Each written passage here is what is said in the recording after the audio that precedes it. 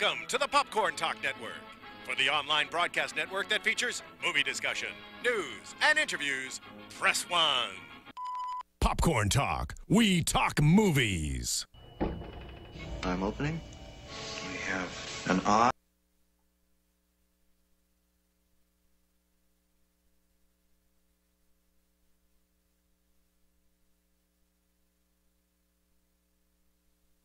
Welcome to the Popcorn Talk Network, for the online broadcast network that features movie discussion, news, and interviews. Press 1. Popcorn Talk. We talk movies.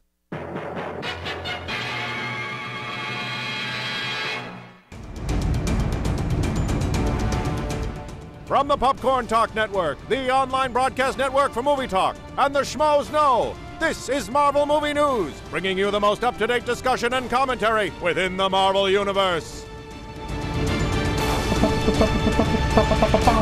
Excelsior to you, our merry Marvellites. Welcome back to our 28th show of the year, 2015, 45 and all. What are you giggling at? Because you, what are you doing? All right, get that down. We are the Marvel Movie News, coming to you live from the Danger Room, where we tell you all the news from all the studios and why you should be as excited as we are. Subscribe to us on iTunes at Marvel Movie News, or find us through the Popcorn Talk Network, YouTube/Popcorn Talk Network. You can also find us through their website, PopcornTalkNetwork.com, or you can follow us on Twitter at Marvel News PTN, on Facebook /Marvel News Show. Follow us, like us, enjoy us, talk to us as much as you can. And guys, if you'll tweet a link to our show telling people that the live chat is going on, Jonathan in the booth will retweet you. So that's a special little prize that we can give to you. Anyway, I'm Matt Key at the Matt Key. I'm your teller to your pen, Meredith Placko. Yes, very good. I have no clever rebuttal. I am Bubbles the monkey. No, you're my universe. You're Coy Jandreau. Yeah. At Coy Jandreau. Oh, did you finally give up your name because someone else took it? No, they're still there. I've been talking to them. They don't respond much, but I try. He's got two people impostering him. I've got two fake me's on Twitter, and I try to correspond with them. You should just become Mojo the Ultimate. We had a whole Mojo theme before the show started. We're trying. Yeah, just pre-show banter, guys. Pre-show banter. And that was the voice of the good Lord Jon Schnepp. What's going on, sweaties? You have begged for him. We finally got him on, and it's been delightful getting to know you before. Why don't you tell people what you've got going on? Not a whole lot at all. You seem like you're a pretty easygoing, slow-moving, never having anything going on kind of guy. Slow-moving is me. Well, we just got back from Australia. We had a screening of our film, The Death of Superman Lives, What Happened. It's a documentary that's not based on a Marvel character. It's based on the Superman Lives. Almost. In the early 80s, almost. No, it was actually late 90s. Is when Marvel went bankrupt. Oh, really? And DC was almost going to buy them. Oh, I'm talking about the time when the DC guys went to Marvel and said, hey, we can't get anyone to buy our comics. Do you guys want to take over? That was in the early 80s. And the publisher at Marvel at the time said, now your characters suck. We don't want them. Thank you. Then it flipped around. They're like, then it flipped around. But, if any of the super deep nerds have obviously read the Amalgam series, they tried them twice. Yeah, it's like Spider Boy. Yeah, I remember Spider Boy was just everything wrong with the '90s, but it was so right. What was the X-Men one? I can't remember. Like it was like JLA and X-Men, I think. Yeah. Was it? Oh, it was so bad. Special because everyone had so many pouches and it was so good. Yeah. Did Rob Liefeld draw it? It was that, but it was of that era. In that, like, no one can move. Oh, so good. Dark was cool. They made that animated series comic. That's right. There was the animated version of him. That's the second time they were. Let's try it again. Maybe because Wolverine and Batman's so cool. Yeah. That is. I mean, it's amazing. And the name Dark But trying twice, be like, maybe this time it'll stick. Yeah. Nope. No traction. Nope. Frictionless. Yeah. Anyway, you got anything else you want to throw out before we get into the news? Yes, I am going to be doing a whole bunch of Comic-Cons coming up. I'll be at Long Beach in September. Oh, nice. And then is that a good con? I haven't been yet. It actually is. I've never actually done the convention. I've always just been a patron, and I've always had fun going there. So this time I'm actually going to have a booth, and I'll be selling my Blu-rays there. And then I'm going to do the Rose City Comic-Con in Portland, and then doing the Salt Lake City Comic-Con in Utah. So that'll be September, and then the documentary is awesome. I can say unbiasedly. Oh, thanks, man. Yeah, so it's been a lot of fun. It's been great to finally get the documentary done. Yeah, and then get the Blu-rays and DVDs made and finished, and then now we've been going on this kind of tour.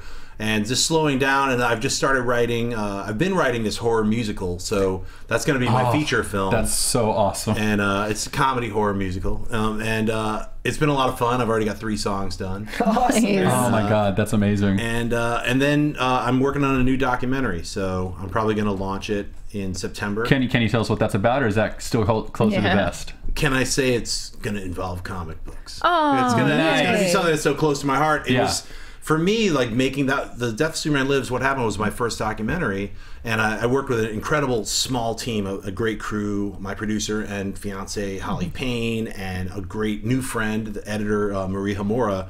Like, we literally worked in a room like 3 times smaller than this for 8 months, just like editing and re-editing and changing stuff around and figuring things out. So the process of making a documentary is so much different than what I come from. I come from scripted television, so, and I've been doing that for 14 years. So a little show called Metalocalypse. Little show like also a little show called Venture Brothers, guys. I don't know if you saw that. Little show that might be one of my favorite shows of all time. Did a little show called Marvel's Black Panther. Just a few things like that. Just a couple little things. That's awesome, man. It was an animated one that was based on... Damon Hunter, right? Yeah, I've seen it. I had no idea. Yeah, Jamon was great in the booth, because there was a scene where he was like on his flying sky cycle, his Panther mobile. I can't remember what it was called, but he was like, "Come over here, I need your help." And I was like, "Dude, you're on a cycle, you gotta yell that shit." He's like, "Oh, come over here, I need your help." I was like, "All right, that sounds good." That's awesome. When you're in a booth, sometimes people forget. It's like you have to always imagine what you're doing. Yeah. So it's like, that's where I think when if you watch The Phantom Menace, you could tell that none of them are imagining anything. You're just somewhere speaking. Yes, they're like, "I'm talking to something. It's going to be a giant monster. All right. Can you describe it? We don't know what it looks like yet, but here's a stick." Here's a stick with a tennis ball. Yell at the stick. Like, look, just talk to the stick, I would love Demon as T'Chaka, like to nod to that world. Oh, yeah. He's so incredible, man. He That was actor's amazing. So good. He's impossibly good looking. Like, he's so symmetrical and just like... What do you think about the rumors that came out a couple months ago about Ernie Hudson going out for the role of T'Chaka? I wanted, like, Ernie Hudson to come back in a big way for a long time. I love Ernie Hudson, man. I don't have any problems with Ernie Hudson, but not as... He doesn't have that regalness. That was my first thought. I was like, oh, come on, Ernie Hudson, please. Yes, he's all regal. Like, Demon Hunter is just like, I am this. When he walks into a room, he's regal. I mean, you're just sort of like, that's kind of like, and I'm sure Ernie Hudson could play it off, and maybe he would be like, "You didn't even fucking let me try, motherfucker." Yeah. It's like, I bet he could have blown it out of the water, and just everybody would be like, "He was amazing." But sometimes that's how acting is. You just get cast on, like, all right, you've done these 5 roles. Here's the same thing. Yeah. People don't want you out of that. Like, he was homeless, and he was discovered because he was like this beautiful man, and then he was a model and now actor. Like, that's when you know you have presence. If you're like, "Look at this man on the street, we should make him a model." Yeah, that's right. Yeah. T'Chaka. All right, well, let's jump into the news. We've got a little bit this week. We'll be talking D23. None of us were there, but Meredith was there, so she's going to lead the discussion. We've got some Daredevil stuff. We've got X-Men Apocalypse. We will be talking about Fantastic Four, giving our opinions on that. But first, we're going to jump over to Marvel with some Civil War stuff. Tom Holland has been visiting the set of Civil War in Germany. We don't know anything about it except that he's been over there, but just today Heroic Hollywood dropped news where they are claiming that they are filming a fight scene between Spider-Man and Captain America. Yep. Tie into the comics? What perfectly ties into the comics. How does Umberto get all these amazing, juicy nuggets? And his article, he actually referred to his ninjas in Germany, I believe, is what he said. He apparently has the hand. Yeah. He's operating with the hand. I totally buy that. He says international background extras that he sends out, and he's like, "You look perfect for this background scene. Go to Germany. Go to Germany." Just like a little spies, but of like the background variety. Yeah. It would work. Anyway, I'm excited to see that. That was actually in Civil War. That was one of my favorite moments, was Spider-Man realizing he had to fight Captain America. Like the way he talked about it, how he was like, oh my God, I'm fighting this man who I've looked up to for so long, and now we're on opposite sides. Like, that was such a great And it's such a pivotal moment for Spider-Man in that series that, I mean, it's interesting because, again, in the movie world, we don't have that history of this Spider-Man. So, but we are getting a very rich scene in this movie, so I'm really curious to see how it's going to play off. Well, again, this is just a rumor, so we don't know if that's going to be for sure. But. Can we even, is there a level between like rumor and fact that we can put Umberto? Like, there needs to be a new phrase. It's Floaty. Floaty? Floaty. I heard a floaty rumor today. I don't even really Yeah, use the word floaty. I love it. Yeah, I heard a floaty today. It's you know what? I'm wondering if he'll be wearing the Iron Spider outfit because that's what he's wearing when he fights Captain America. Yeah, that's a good point because I mean, if he's been working with Iron Man, that would make sense. Yeah. And I've been guessing that remember they showed all this. Spider-Man's first outfit's going to be kind of like a sweater or a hoodie, and I really think that that's true. I think it's a kid in high school doesn't have amazing sewing abilities, which is one of the things that really bothered me about all the other Spider-Man movies. Thank you. No, Where did he get that amazing design sensibility? Did that come with the spider bite? Spiders know how to spin silk. Oh, there we go. I'll buy that. Spiders know how to spin silk, so he not only did he get all the powers of the spider, but he got the design sensibilities. This He was blue like, and I was red. going to be Seamstress Man, but then I thought Spider-Man would be cooler. You could tell that Steve Ditko designed Spider-Man because it's different than every other Jack Kirby design. Yeah. So anyway, I think that they're going to go with the hoodie kind of thing. It makes sense that a kid, if he got spider powers, would be like doing that. Yeah. And then he gets hooked up with Tony Stark, and Tony Stark builds him that outfit. Yeah. And then maybe even gives him because you know how he's like, make it red, Jarvis, do that, do Spider Green or whatever. He's going to just it'll be made. Zip, zip, zip. Yeah.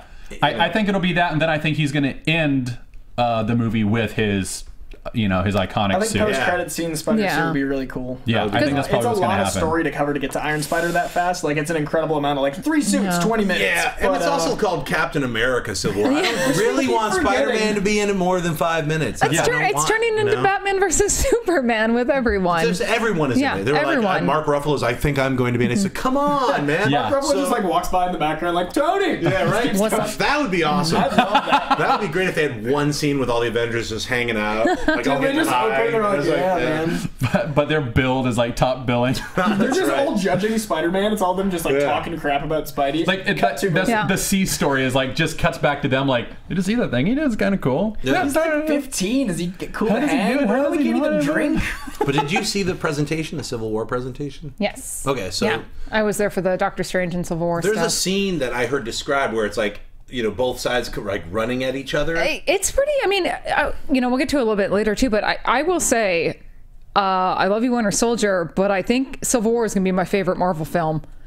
Just from what I'm seeing, I think they learned from their mistakes because it's not an Avengers film. It's what Avengers Age of Ultron should have been in terms of writing and cast storytelling. Incredible. They are. Yeah. Winter Soldier was a game changer. Just what we saw. Oh God, I know. I'll wait. Okay, I want to talk all about it. That's fine. The Russo brothers, they hinted when they came and did a studio visit, and afterwards, I can't say exactly what they said, but I was we were just talking about action films, and I was like, that car chase scene in Winter Soldier with Sam Jackson was nothing beats the Raid 2 as far as that kind of action sequence with cars, but that was a top close second. That was so good. Really well done. And so we just started talking about action scenes, and they're talking about one sequence that they were like, we're still going to try to attempt it, and it's very much like a sequence in The Protector.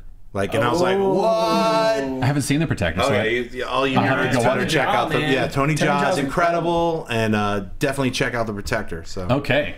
All right. I loved that I was watching Winter Soldier and literally leaned back and was like, I've never seen a car chase like this. And I haven't had that experience since I was 12. Yeah. Because car chases are so dime a dozen. So the Russos handling every Avenger ever plus Spider-Man. Game on. Take my money. Take it. Makes sense. Well, let's jump over to still on Civil War with we have a picture of Winter Soldier and his full-on get-up running with Falcon now.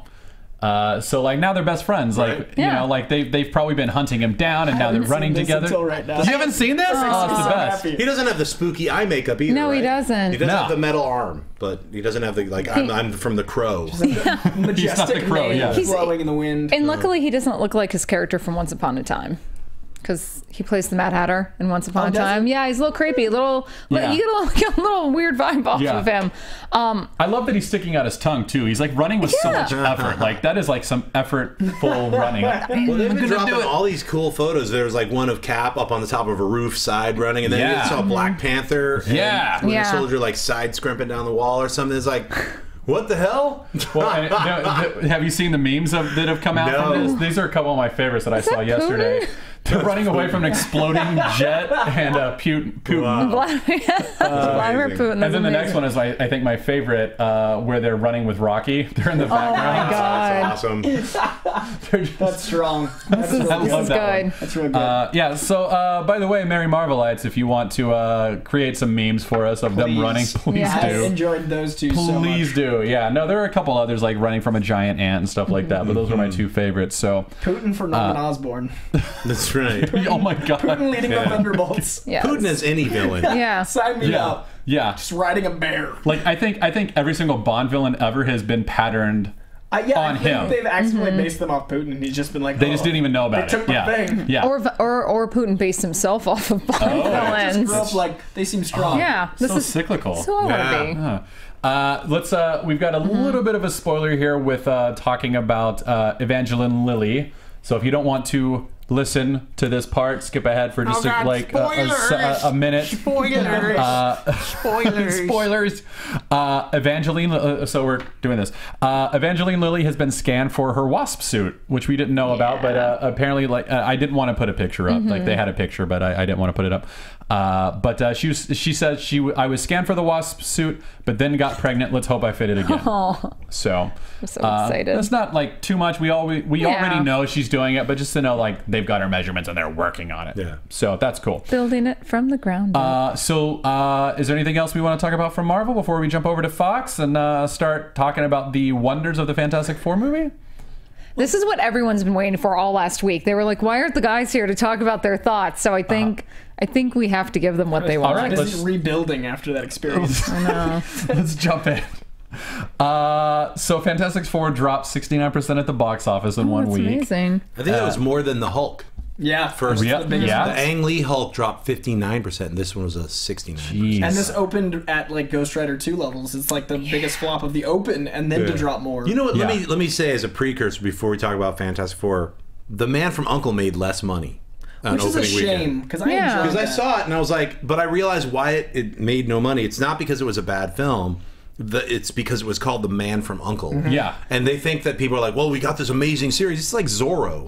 Nobody gives a fuck about Zorro anymore. It's like and it's just deep reference. Yeah, it's just way too old. And it's like The Man from U.N.C.L.E. No one except for your grandparents saw The Man from U.N.C.L.E. Yeah. And your grandparents aren't like excited to go to the movies anymore. Probably. Like, they should have called it like anything else. Yeah. It could have been Armie Hammer's doing Laverne and Shirley. Are you guys saying let's make this Laverne and Shirley movie? Let's do it. Because it was a fun film, and I just think there was once again it was like that kind of mishandling. Like, oh, it's called The Man from U.N.C.L.E. We have to keep that name. And then when the people who put together the marketing, they didn't know how to market it. So there was no marketing horrible for it. trailers. None of the trailers worked. So it was like one of those John Carter sequences, like where you're like, cut off from Mars because nobody wants to see a fucking movie from Mars. That's the dumbest. I mean, it's just so wrong-headed. Well, look, these Mars movies all failed. Mars needs women. It's just like you have the dumb. Like I'm 23 and I'm a fucking dumb ad executive who somehow I'm in charge of everything. Yeah, because people are afraid and shitting their pants, want to keep their jobs. Get him. He was successful last year. And that's how these fucking idiots fall forward into these big jobs where they have decision making powers yet have no knowledge. Or knowledge of history or no common sense. So they just make these weird decisions. Like, well, for my bean counting statistics, all the films with Mars have been failures. So if we cut that off and make it sound like, Get Carter or something, I was like, it should have just been called Bob Fibbins. It probably would have made more money than John Carter. Taylor Lautner's abs. The movie. That's too much. That's true. This is somebody's fucking dumb name. Lautner abs. A name. Well, and I bet if they just called it Uncle, like with a weird spelling, people are like, oh, that's interesting. It was really fun. Or Man From. Guy Ritchie. Man From. Just Man From. That's true. Man From where? I've got to go find out. That sounds like a monster from Jack Kirby. Man From. As long as it's not Man from Mars. If it was Yeah. Man from Mars, no one would see it, apparently. And also, we can't blame any other movie for opening less than Straight Outta Compton this weekend. That was so good. It was. Still haven't seen it. Really strong film. It's a fun film. Really well. I mean, the timing. Everything I've heard is amazing. Dr. Dre could not have timed that movie's release. To drop an album called Compton. Oh, there's all time. Well, he dropped an album called Compton while we're dealing with actual police brutality issues, which need to be addressed in a movie about the NWA. Sign me up. And what's fantastic is his proceeds are going to build, like an art school in Compton. And you know what's weird? Like a lot of complaints about Straight Outta Compton is like, it's not showing the real violence, or it's not showing all the real story. It's like, I think they showed at least 8. MC Ren was like, it's 80% true. It's like, I mean, how much do you want from an autobiography? Look at like all these other autobios that are like completely 2 hours fake. And 40 minutes. Like, how do you show more? And a lot of people also were complaining about like, well, the first 2/3 of it are great, and the last third, it just everything fell apart, or it felt like someone else made it, or it just all too fast. And it's like their life. Well, no, it's also like they are not a group anymore. So now we're following their individual exploits, and then they have to end it somewhere. Yeah. So I liked it. I thought it was a really good film. Man from U.N.C.L.E. should be seen. I agree. I know we're supposed to talk about Fantastic Four, but I had to talk about that. I had to. I have so many things to say about Compton that we should do a separate podcast. Compton Uncle podcast. Yeah, straight out of Marvel. straight out of Wakanda. Yeah. Fantastic Four. What do you guys think? Take it and run. Take it and run. The lack of second act was troublesome. I've never actually seen a movie where I went into that movie expecting nothing, as I should have, and then I wanted to like it. The first act, I was confused. Like, I'm enjoying this. How am I enjoying this? What's going on? And I was like, maybe I just enjoy Marvel enough. And then the second act wasn't there, and then the third act was so laughably bad, I didn't know where to pinpoint what was wrong. Like, Miles Teller was giving line readings that looked like he was reading off a teleprompter at times. Kate Mara's reshoot wig was so distracting, and the fact that it was so bad. We could see which scenes were reshot because of that wig, and the reshoots were like 70% of the runtime. Jamie Bell did what he could with what he had, and I actually tip my hat for what he had to deal with. And they're all incredible actors. Each and every one of them was so talented, and Michael B. Jordan was neutered. How was the Human Torch not funny? How do you not have the Human Torch drop jokes? And how is Dr. Doom a glowing crash test dummy wrapped in plastic? This is Dr. Doom. Dr. Doom is not a stiff, not moving, like telekinetic.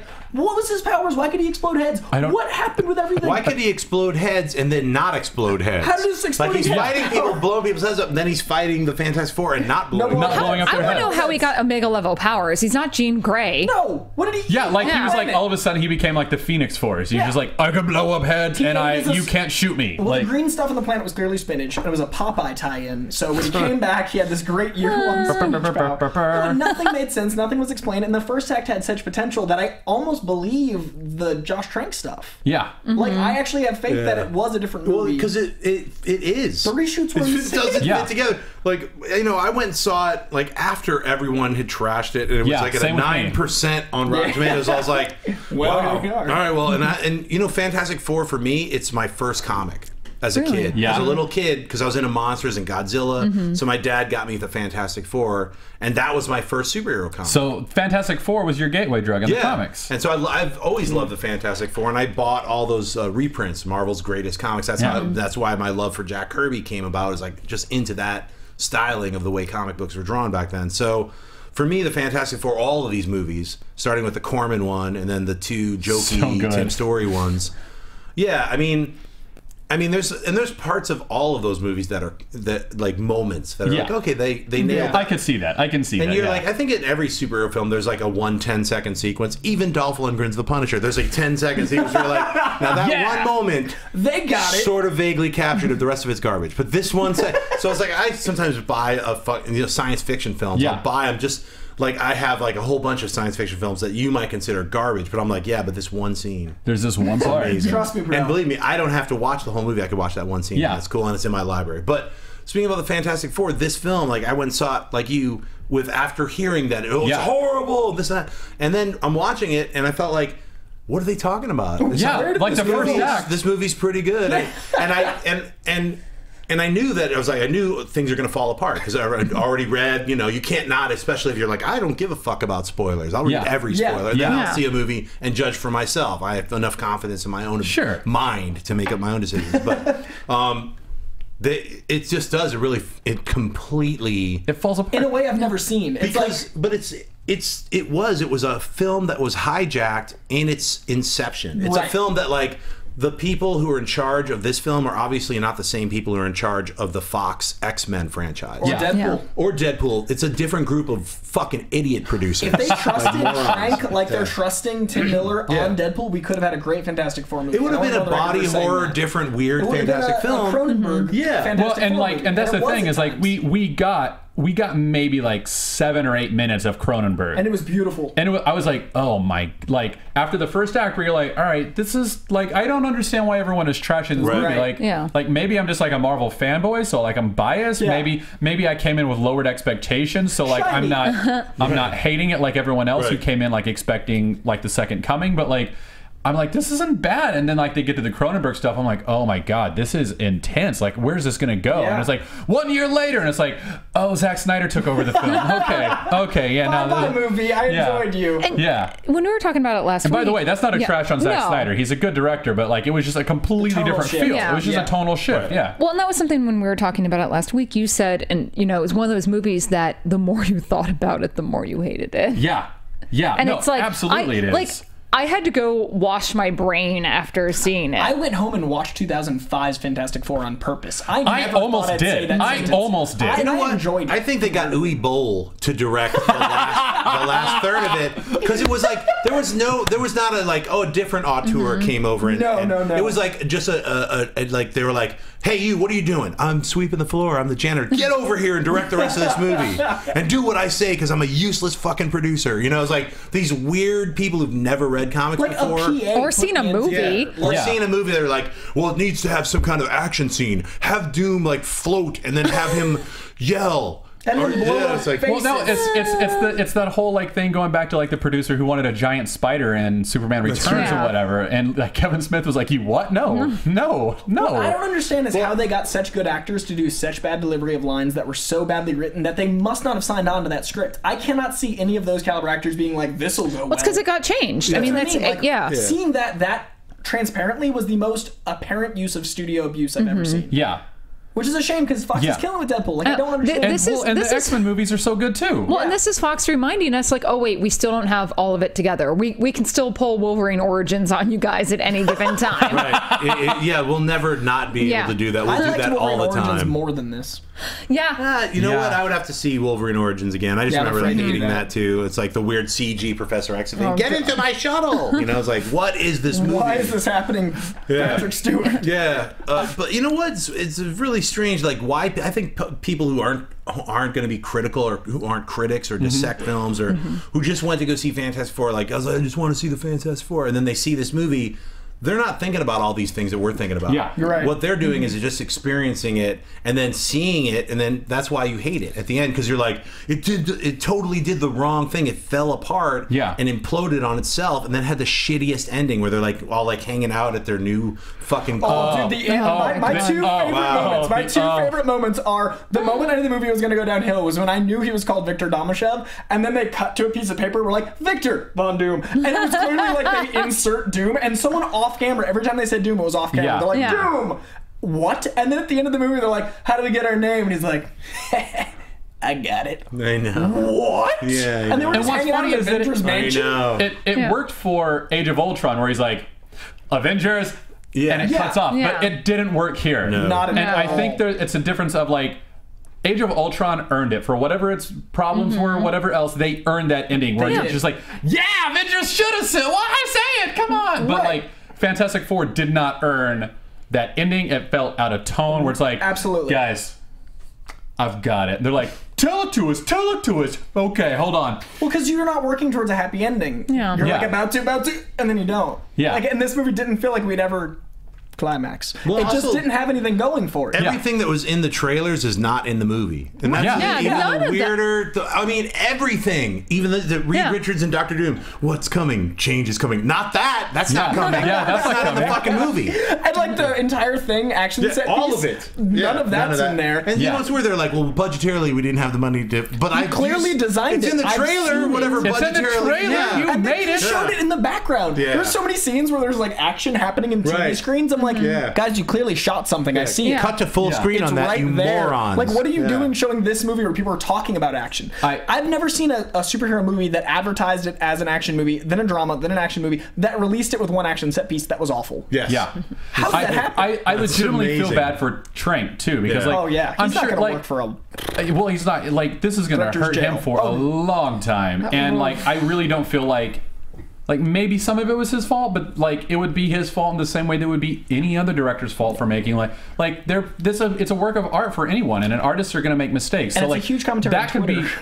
Yeah, like that can be forgiven. Like mistakes can be forgiven. What happened with him is he had his movie like shanghaied by executives who didn't trust him for whatever reason, and we'll probably never see whatever cut he made. No. Yeah, there won't be a director's cut, but you know when they hire like 2 different directors behind someone's back, that's what I heard. It's like and not it's like obviously they were like, well, look, we don't trust what you're doing.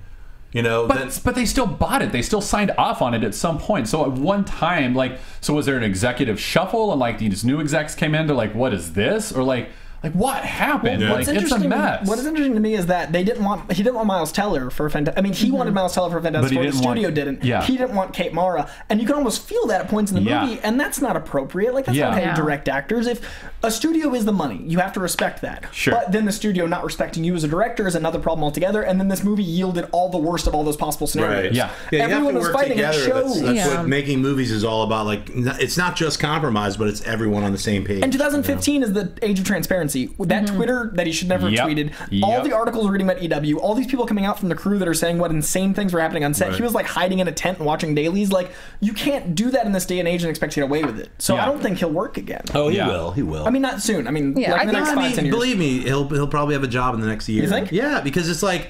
It's not. He did a movie called Chronicle, which was pretty fantastic. So that's the whole reason he got Fantastic Four. Right. This movie's obviously been meddled with. It's a giant failure, giant bomb. A lot of things didn't work right on it. All he has to do is make one kick-ass indie film in the next 2 years. Back, it's all forgotten. And I think Miles Teller, he's great. And I think that's important is going back for him into that indie area where he's comfortable, because that's the other thing too is with these superhero films, as much as it's cool to direct them, you have to understand what you're signing away in terms of creativity and time as well. You know, 3 to 4 years. Like that's why he's not doing Star Wars. It was probably a combination of Kinberg is working on both, and there's problems and this and that, and then you realize I'm signing on to another 4 years of possible meddling and weird. So it makes sense. Go watch Chronicle. Yeah, exactly.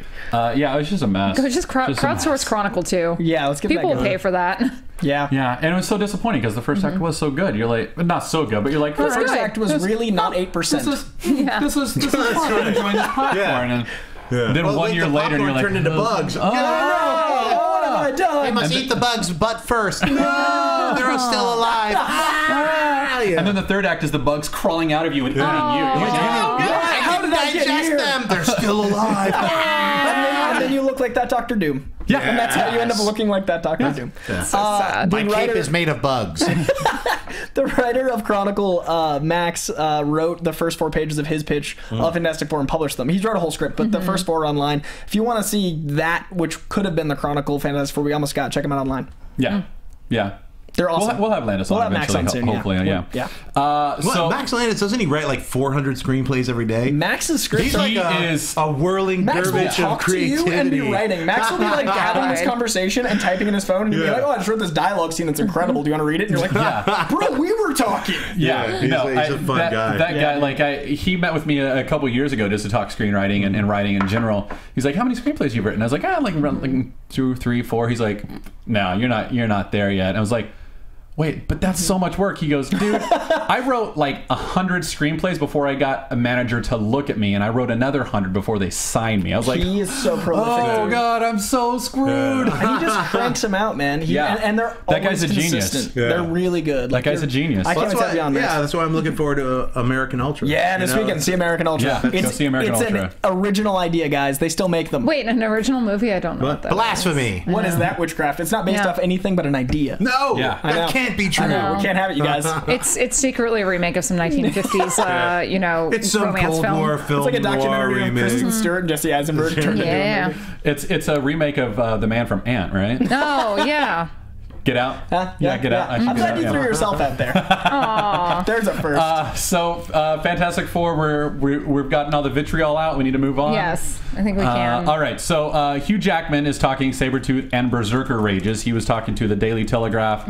I remember a couple weeks ago, he tweeted out like wanting fan suggestions for what they wanted. He said there were lots of calls for Victor Creed to come back. And there were lots of calls for Berserker Rage to come out. So I don't know if that means they're definitely putting it into the film But then he tweeted out at Liv Schreiber something about like getting back to work and getting into shape for Wolverine. Nice. And Liv Schreiber was like, is it Liv or Leave? Leave? I'm saying it wrong. Sorry, Mr. Schreiber. Liv Schreiber's like, oh, do I have to? And a lot of people are taking that to mean like, oh, he's saying like, do I gotta do that? Because I know I actually have to. So it's all speculation. It's not actual news. We don't know what's coming up, but I would love to see Sabretooth back. I've been dying for a Berserker. But I think that's why I believe that it'll be Liev Schreiber, because they didn't say Sabretooth, they said Victor Creed. He was never called Sabretooth in the movie, the Origins movie. Oh, that's a good point. That's a very good point, so going along with that, we also have Patrick Stewart was talking about being in Wolverine 3. I would be happy to do into old age with more X-Men. Something tells me from what I've read that Hugh said it may be over soon. I don't know what the studio will think about that. We'll see. He's a terrific character, but I'm looking forward to, if what I've been told is true, a different version of Charles. So he will be playing a different version of Charles Xavier in Wolverine 3. Don't know what that means. He's got adamantium legs. He's cruising along. He's walking around. They're going to put a wig on him, and he's going to be Cassandra Nova. I would watch that so hard. It's the reverse Tilda Swinton. Yeah. Well, we switched up. My favorite is that he then, in the same interview, Patrick Stewart went on to say, and the idea of an old Wolverine, talking about Old Man Logan, I'm really looking forward to seeing Hugh Jackman getting old. Damn him, he looks so great, but I'm happy to see him covering up prosthetics, So it sounds like Patrick Stewart has also heard the rumor of Old Man Logan. Yeah. Right. Which could be an alternate universe thing, and that could be why Xavier's different. Well, I mean, Old Man Logan is not going to be anything like the comic book. There's no way. They don't own any of that. Billion rights issues. Yeah. Hawkeye's is like his bro, and Hawkeye doesn't clearly. And they drive the spider buggy, don't they? And the Hulks are the villains? My favorite thing is Spider Buggy. It's like, I've never seen that in a comic book. And Hulk's the big bad, so how do you possibly, Right. What's the antagonist? The mutant hillbilly Hulks. And you're like, that's far right. Yeah, dude, go for it. Yeah, man. that is terrifying. I wish Ang Lee made that as a movie. Yeah, Hillbilly Hulks. George Miller's Old Man Logan. Yes. Mad Max meets Old Man Logan, God. starring Incredible. Mel Gibson as Old Man Logan. What do you guys think? I know this is a Marvel show, but what do you guys think about George Miller directing Man of Steel 2? Is that going to change? Sign me up, man. I'd pre-order my tickets now. A little bird told me that's happening. Really? He had the Justice League that was so close to existing. I would. So I'd be all about it. That would. I mean, I love the Nolan Batman films. They're my favorite, and that would bring me back to the DC movie universe. Yeah. Because a lot of people remember he was on set on Batman v Superman, and people were like, maybe he's going to do Aquaman. Sorry. He's going to do Man of Steel. He's doing Man of Steel 2 because Zack Snyder's doing Justice League stuff. So it'd be like a phase transfer kind of Russo's to Whedon. I'd love if George Miller handled that on DC. I would be all about that. I'd transfer. That's exciting. I'd be on the DC show a lot more. Right? If ever. I'd be so I wouldn't be on their show. I'm just those kidding. Guys watching now. I love those guys. They'll be coming up right after us. Guys, they're all comic books. Why can't why can't we all get along? I'm trying, man. I'm starting. I'm reading DC now. I'm getting into it. I'm trying. I'm excited for Aquaman. I'm just gonna say that. But I love. You know what? I'm one of those people who I do not want it to be Superman. No. What do you want it to be called? King of Atlantis. Oh. Yeah. Okay. It's like they call it Man of Steel. There's instead of Superman. So I know it's called Superman. Man of Steel, King of Atlantis. Yeah. It's just Aquaman is Waterman. Yeah. It bothers me inherently, just language-wise. I was like, because it also it locks him Superman. down to Aqua. It's goofy. It's straight up dumb. And it doesn't work in the world they've built. Yeah. It's like if he came out, it's like, I'm the King of Atlantis or whatever. However he's going to talk. He would never call himself that. Someone else would introduce him as the King of Atlantis. Batman's Detective of Greatness. They're all of titles. I loved Jeff Johns' run on Aquaman too, where he acknowledged the whole world was like, "Wait, you're Aquaman," and then he was like a badass. Yeah. I loved it. So check this out. And Jeff Johns is killing it as a TV writer. On the plane, I hadn't watched Flash yet, and I was like, everyone's like, it's really good, and I was like, it's really good. It's really good. I watched it in the first 5 episodes, and all my friends are like, those are the worst of the whole. They said the first 5 are the worst of the. I was like, I can't wait to watch the other 15 now. DC TV is incredible. I consistently vouch for DC TV. Yeah, Arrow's been great. Flash was amazing. Robbie's awesome as Firestorm. Go Robbie. Yeah. Your friend. Yeah. So let's jump over to X-Men Apocalypse, where we got a rumor this week that Blob might be appearing in X-Men Apocalypse. Why not? Yeah. So excited. Why not? Yeah. Perfect. Everyone is. He killed it in Wolverine Origins. Yeah. Can't wait. So according to this, apparently it's French Canadian dude who is 540 pounds. Amazing. Well, so there are no prosthetics like they're gonna find the guy. They're finding a real fat dude. So like they had this. I don't know who this guy is, but he visited this set and he got like a little necklace or whatever, and Instagrammed it. Was like, I can't believe I got to see these guys, and this was awesome. Oh, and Blob was there too, and everyone's like, wait, what? What? How does this not violate every NDA in the history of filmmaking? Like, you know what? It's one of those scenes like Blob was there. He's going to be like, you know, those X-Men Days of Future Past where he had one, and he might say like, you know, eating a fucking triple cheeseburger. Yeah, like, like I will agree with you. Shut up, Blob. Or they say his real name. Yeah, whatever the Blob's real name is. Fred Dukes. I think. Yeah. Listen, Dukes. You know, I've had enough of you and your clown antics. Or someone's trying to push him. Well, it's almost the exact same thing that they did in the Wolverine movie. That was Origins, right? He was like a boxer, and like he had 2 scenes. Yeah. He's probably not even going to have that much. They'll give him Colossus and X-Men 1 treatment where he's just going to be like painting, but eating instead. It actually makes sense to have him appear because if they end up doing anything Brotherhood of Evil Mutants, right? You know, I think he'll have maybe a sizable cameo because I don't see a 540-pound man doing much. Here's a big one. Probably sitting around. Do you think Taylor Swift is Dazzler in? We hope so. I mean, I heard that it's not the case. I heard that like Simon Kinberg, I think that's who the picture was with, is just a giant fan of Taylor Swift and went to the concert and got a picture with her backstage. But doesn't it make total sense? Oh my God. It's the 80s. They could go to a club and she could just be on in the background in like a weird roller derby scene. And like just lights exploding all around her and she's just like shooting them. The perfect cameo. Yeah, I would love it. And like they don't do anything with it. They're just like, hey, what's up? And there's Dazzler. Yeah. She's on stage dancing with Blob. That's so weird. Like, I didn't see that coming. I miss in the 80s movies where they had the current pop stars of the day on as like the like in Thunderdome. Right. Yeah, I would love if T Swift was just our little like pop in time, so I can look back in 20 years like Taylor Swift. That was a weird thing. That was a thing that happened. I need that in my life. Yeah. So anyway, we've. I'm the Blob. God, I really hope he looks like that and wears that outfit. Me too. Yeah, if he is really like 550 pounds, you could probably punch your fist into his blubberiness and it will hold on. It will hold. Yeah. You might have to have him separate his fat folds and then put your hand into one of the folds. No CGI that would be all extra moist and wet if it's all real. Sweaty. Sweaty. We did it all practical. That's a different kind of sweat. I think you get like that's a sweat of a different moisture. I think you get like super sweat stunt pay for that, right? Oh yeah. You get like double sale, wet pay, stunt pay. That's golden hour and double time combined. Yeah. Put your hand into the moldy, moist flesh pocket. Get inside that man. Yes. Crawl inside the Blob. Fold your fists inside of his folds. His folds are for you. This is why it's Hugh Jackman's last run as Wolverine.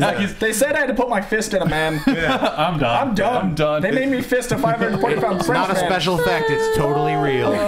Okay. All practical. Moving on. Fully practical. Yeah. Moving on. So jumping over to Netflix real quick, we've got Jon Bernthal was seen on set as the Punisher. I mean, it's awesome. Yes. Yeah. Just awesome to see. Like, we're getting a Punisher. We're getting Punisher, and we're getting Punisher for like 13 episodes. Look how amazing he looks. He looks like He looks like the John Romita Jr. Punisher. Yeah. He's got perfect that for me. Crunchy nose, that thickness. Is he also the dog? Jon Bernthal's an amazing actor. Yeah, he's a phenomenal actor. Well, and I couldn't get the pictures, but when the vest is off, the sweat stains look like the skull. No. Yeah. That's how it, yes. If you go to Just Jared and look it up, you can see it, but it's pretty spectacular. That's amazing. I'm really looking forward to season 2. They're going to also introduce Elektra, and they're probably going to have a little more crossover with Jessica Jones and Luke Cage. So, and then Jessica Jones episode titles leaked. I don't want to give them out because I'm afraid of spoilers, whatever, but you can find them online if you just type in Jessica Jones episode. You can't tell them to us right now?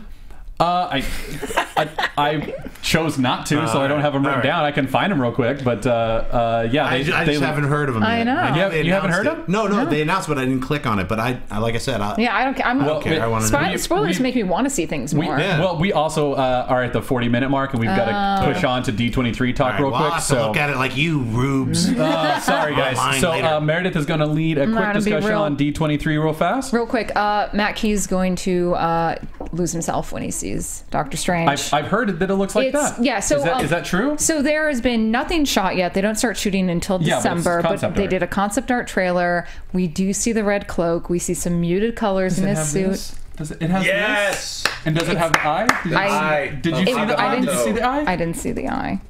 But the eye has to be there. He probably he has to get it. Yeah. He has to, because he has to go in and become friends with Agamotto. Yeah. Remember, it's a living entity. Also, that's probably going to be augmented CG, so I don't want to reveal just some. Yeah. All right, so you saw it, and you know about the the Marvel universe. Yes. Because I was talking to people who've never read Doctor Strange, and they're like, I saw all these cool things.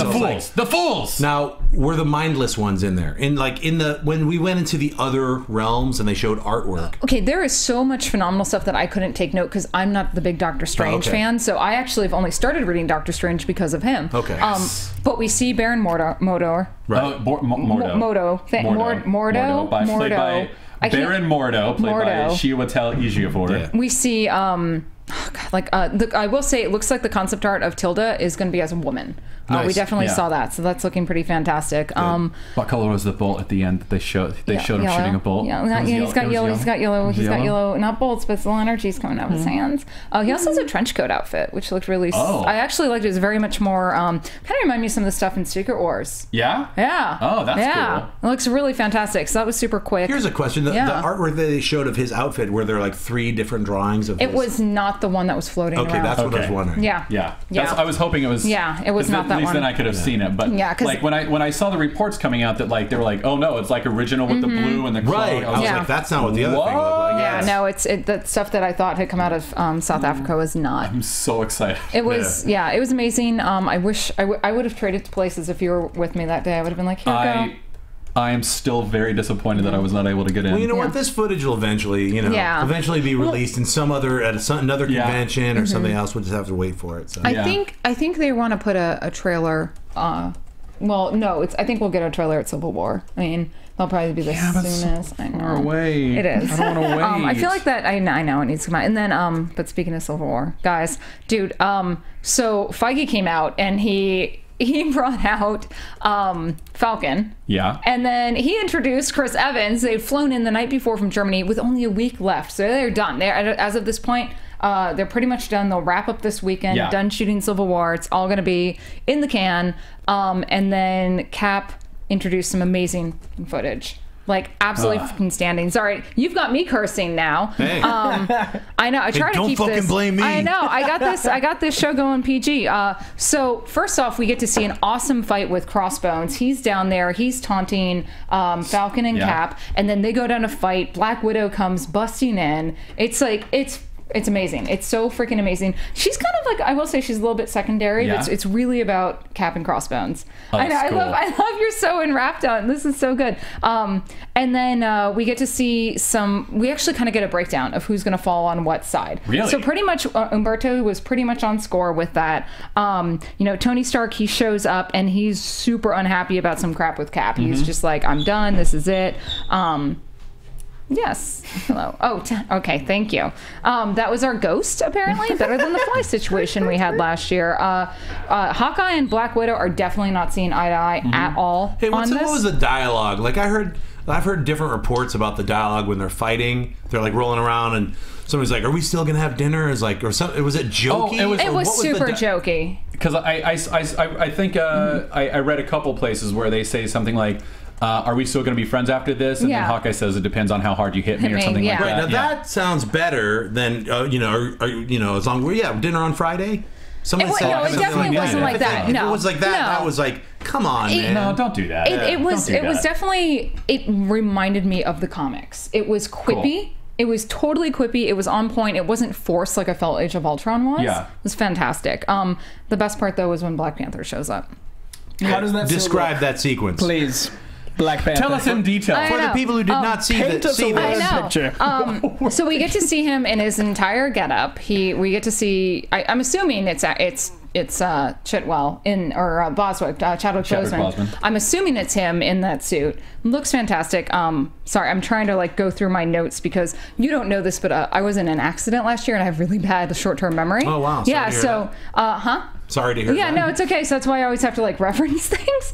But yeah, it's Oh God, I didn't get it. I didn't write it all, Mike, because I was trying to keep super spoiler away. But basically, we do get to see a huge fight scene between them. It's amazing. Everyone thought Peter was going to show up. He did not. So I'm really sorry about that. But I was fooled. I know he was not there. Oh yeah, there was, and I was like, I think this might be real. I even posted it to the Marvel news page. I was like, is this real? Yeah, I got fell a few people for it, saying, and it was like an Iron not. Spider moment. I was like, I gotta say, Anthony Mackie is awesome, and I'm so happy he has such a great role in Ant-Man. Yeah. But he has like a couple of scenes in Ant-Man that just almost steal the movie. Yeah, you know? and him on stage. I've seen the footage of him and Chris Evans, and they're like camaraderie and they're bros. Oh, it's amazing. Yeah. Also, They're total bros. Yeah, it's Scarlet great. Witch's costume guys from the end of Age of Ultron that we see. Oh, looks great. dude, it's amazing. Like the costumes are so on point for this. Right. So yeah, it was really good. I'm so sorry I couldn't give a better recap. I thought I'd written better. Great. What's funny is that I've barely given the Civil War any thought because I just can't get past Doctor Strange. Yeah, that's all I care about. Honestly, for me, like I'm as excited for the Civil War movie as the Batman v Superman film. Yeah. It's like it's great that next year. How do we beat next year? Deadpool's starting it off. So for me, an it's R-rated crazy. Deadpool. I mean, there's like 8 movies next year, and it's just literally. Hopefully, at least 6 of them are incredible. It's cool to have 2. I don't mind if 2 of them suck, as long as we get 6 amazing. This year we only had like 3 superhero movies. Yeah, and one of them was fantastic. And but I also we had 4 if you want to say Kingsman, because that's based off of the Secret Service. That was it's a comic book. That was my favorite film. comic movie this year. It was so much Kingsman's fun. beat everything from me. That and Mad Max, my 2 favorites of the year. Yeah. It makes you sing Freebird in a different way now. Now I just want to see people die when I hear the word. Artful head explosions. That's right. In slow motion. Do we get Guardians 2 next year? Or is that 2017? No, that's 2017, I believe. Same year as we get Spider-Man, I think. Yeah. So. But we start with Deadpool and then we end with Doctor Strange. Next year's a good year. Good year. That's Next year's insane, a very good year. And hopefully they take a cue from Deadpool's suit for Spider-Man. Yeah. Yes, Meredith. Oh no, I was like, I bet we'll get something. We'll get Civil War on Star Wars. Never mind. Yeah, definitely December. Anyway, we need to start wrapping it up. So I got some shout-outs. Give us some shout-outs. All right, so I wasn't here last week, so I got 2 weeks of speed shout-outs. Do it fast. I want to shout out to I Am a Camera 24, great name. Big Ush, I don't know what that means. Habua, sure. Smef, great review though, Habua. Smef3Y, it was lengthy and I appreciated it. Very good wording. L Hayden, awesome. Doughboy129, solid. Eddie, 3D4M4N. I think you were drunk and just pressed your keyboard a lot. Mexi Dan, strong. And lastly, HDM 1999 Hunterdink. Yeah, your mother was a bold woman. I don't know what that naming was, but thank you guys. Those were all great. You're all really helpful. Like even the stuff that gives us critiques, it really helps us bring a better show to you guys. So keep it up. Yeah. Yeah. I love it. And Twitter. I love Twitter. So tweet stuffs. We got some great Twitter shout-outs. We got some great tweeters. All right, Mocking James, thank you so much, and thank you for tweeting about us. That's super rad. Max Russell from the UK, love you. Johnny Cross is back. We also had Lone Wolf Pack and Pablo, and want to give a big, big happy birthday to Juan. Simply Juan. I would also like to point out that Alice at Between the Sheets wrote an awesome review of our show on her website. What is Between Screens? Between Screens. Did I say What's Between her boyfriend's Sheets? name? Yeah, you did. Between the Sheets. Mark Shaw, I believe is his so we name. got to shout him out too because he's a huge fan as well. So shout out to Mark Shaw. Can we get a sexy shout out for both of them, Coy? Mark Shaw and what's her name? Alice Between Mark Shaw Between and Screens. Alice Between the Sheets. Appreciating our show. No, sexy Between the Sheets. Between the Sheets. All right. Appreciate you guys. No, really. You wrote an article about us. Yeah, that's so great. Cool. And you're in the UK, so thank you. Mocking James Greeny. I think you've written reviews for us on the UK iTunes. We haven't gotten them, but I know you've been doing it, so thank you, man. And Carlos Rivera. Shout out to you guys too. And happy birthday, Juan. Yeah, happy birthday. Comics that you want to recommend that have come out? Any any comic that you want to recommend? Old, new, current, whatever. I'm currently waiting for issue 5 of Nameless, which is Grant Morrison and Chris Burnham's sci-fi horror space epic, and it's one of those, like when you get a comic book series and then the artist is really slow. Chris Burnham, and they're taking on other jobs. Chris Burnham, and they make you wait. Chris Burnham, fucking finish that goddamn series so that I can finish reading it. And then you get money, dude. You can collect it into a paperback, and all those other nerds are gonna buy it just like me. Like I spent all the money on the individual issues, and I'm gonna rebuy it. You fucking assholes. That's zeal. Wow. Yeah. All right. But I would highly recommend that. Okay. And that's a good read. recommendation for me. I have it at home. I just haven't started it yet. So Coy? I'm going to do 2 Secret Wars books because they're killing it. I'm really enjoying the Civil War 2. It's really smart. It's handled well. The art's gorgeous. And it's a great way to imagine the story carried on from the last Civil War. A lot of the Secret Wars I'm loving. I'm loving every one of them, but they don't all feel like the same tone of the old comics that they're based on. This one feels like a continuation. It's sexy. It's awesome. 1872 is my biggest surprise of Secret Wars because I expected so little from it, and drunk Midwest Iron Man and Captain America as a sheriff are killing it. Great books, and everyone go see American Ultra in theaters this weekend. Yeah, Meredith? I'm really digging Rat Queens. It's back. Tess Fowler is the new artist on it. She's fantastic. She's also local to us, so she's super rad. Should have her come on. Yeah, she's in our extended circle. Sure. Also, House of M came out. If you love the original House of M, maybe not pick this one up. Oh, if you expect it to be the same. I'm not saying it's bad. It was a fun read. Fair. It's just the characterization of Scarlet Witch is a little too shrewish for me. So, but what they're doing with some of the outside characters, and especially her kids, Billy and the little speedster, it's really good. Really, it's a fun read. The art's a little wonky at times, but what they're doing with it with Magneto is one of the best I've seen. Okay. So. I've been going back and reading the Ultimate Spider-Man series, like from the very, very beginning, and still one of my favorites. Still just I'm I think around issue 20 in like 2 weeks, and I'm just loving it. So I haven't been able to catch up on comics for the last week, but Ultimate Spider-Man is what I've been reading, and it's great. Anyway, Schnepp, do you have anything you want to say before we close our show out? Yeah, you guys can go and either buy a digital download or get a Blu-ray of my movie, The Death of Superman Lives What Happened, by going to www.tdoslwh.com, and that just stands for The Death of Superman Lives What Happens. That's fair. Yeah, tdoslwh.com. You can find the movie there, digital download or Blu-ray, and you guys can always watch me on Collider Movie Talk. I'm on every day, and then I do my Heroes show, which you guys have to come on as guests. Yeah, man. Absolutely. Anytime. Cram all of you on. Collider Heroes, it's on every Tuesday. Anytime you want to talk Doctor Strange. Yeah. Deadpool. Oh, yeah. X-Men. Yep. Right on. Yeah. Got it. We got it. Yeah, just a shout out to everyone who worked on the film with me. My close friends, Holly, Marie, Jason, Rob, Chris. Very small crew, but you guys rock. And nice. That's awesome. Okay. I'll see you guys at Comic-Cons in the future. Nice. All right. Well, we've got to close the show out. So that's our show. Thanks for joining us. Special thanks to our prize sponsor, Wizard World Conventions. They've got Chicago this weekend. It's their giant, big Mamma Jamma show. Like They've got Jeremy Renner there. Feed is talking about I know. San Jose, September 4th, 5th, and 6th, and then Pittsburgh, September 11th, 12th, and 13th. Sorry we didn't get a chance to get to like a question of the week or anything, but we had Schnepp on, so we didn't want to take time to do that. Sorry, guys. Please don't forget to subscribe to our show on iTunes, Marvel Movie News, rate us and leave us a comment, or on YouTube through the Popcorn Talk Network. Comment and thumbs up. It keeps us coming back to you. You can also find us on Facebook /Marvel News Show, or on Twitter @Marvel News PTN. I'm Matt Key at the Matt Key. Meredith Placko at @Placko, and find me the first week of September in Houston at Amazing Houston Comic Con. Okay. I'm Coy Jandreau at Coy Jandreau, and buy a ticket to American Ultra if you're going to see Fantastic Four. And I'm Jon Schnepp, and you can find me on Twitter and Instagram at Jon Schnepp. And that's our show. Thank you very much.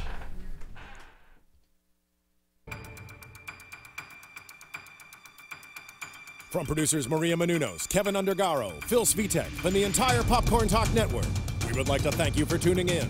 For questions or comments, be sure to visit popcorntalk.com. I'm Sir Richard Wentworth, and this has been a presentation of the Popcorn Talk Network. The views expressed herein are those of the hosts only, not necessarily reflect the views of the Popcorn Talk Network or its owners or principals.